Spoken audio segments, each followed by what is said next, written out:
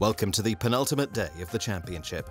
After 4 days of all kinds of weather, from light breeze to gusts up to 25 knots, and everything from clear skies to heavy storms, 4 races remain for the crews to try and move up the leaderboard.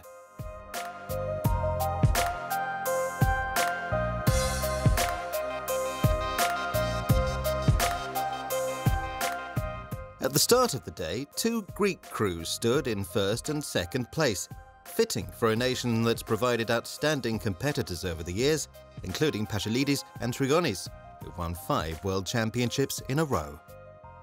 They have a lot of experience, and they have, in all conditions, from light wind to strong wind, they have a different feeling that we have, because I think it's important to have the time on the water.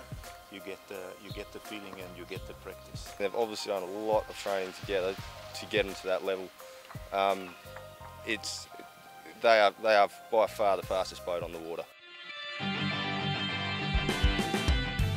The first race began with a heavy breeze, 15 to 20 knots, and the tornadoes starting to cut through the waves. The top 3 finished as they started. Once again, the Greek pair of Pachylidis and Trigonis took the lead, followed by their compatriots Mavros and Tagaropoulos. Hot on their heels, the Aussies, Colby and Leonard, who held on for third. But the weather played its part once again. A late drop in wind speed during the last leg of the race meant only 13 teams could finish the race on time.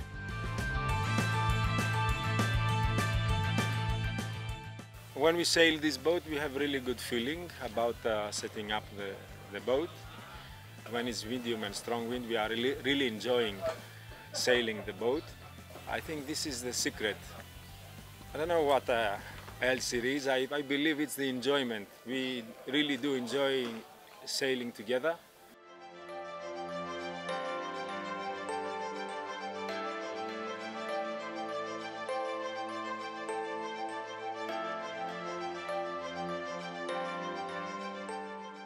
After today's action, all the podium spots are still open.